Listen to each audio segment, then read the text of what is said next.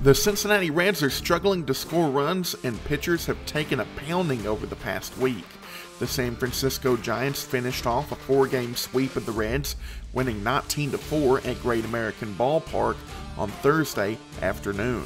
The Giants outscored Cincinnati 33-9 in the series and extended the Giants' winning streak to 5. Steven Duggar hit his first career grand slam in a 9-run third inning, and Brandon Crawford drove in 6 runs.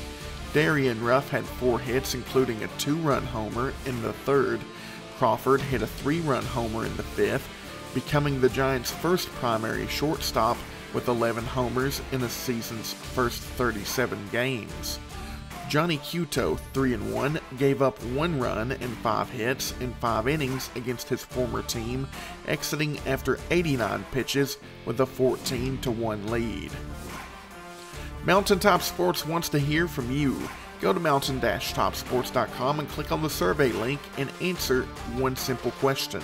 Tim Tebow has been signed to play tight end for the Jacksonville Jaguars. Will he be successful? When you vote, you'll be registered to win. We'll be giving away t-shirts each week. Remember, that's mountain-topsports.com. We want to hear from you.